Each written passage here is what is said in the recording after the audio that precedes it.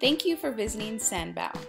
This video will demonstrate how to use our overglaze decal.